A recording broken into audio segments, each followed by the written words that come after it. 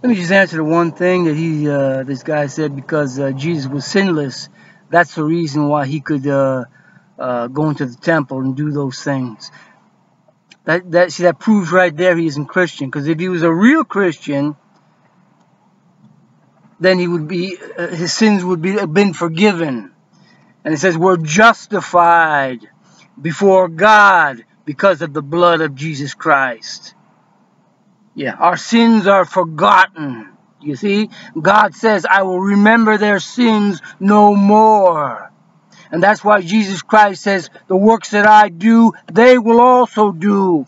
And greater works will they do. Because I go to the Father. And I am with them. I send them my Spirit. And I am with them. So, that's the answer, false Christian.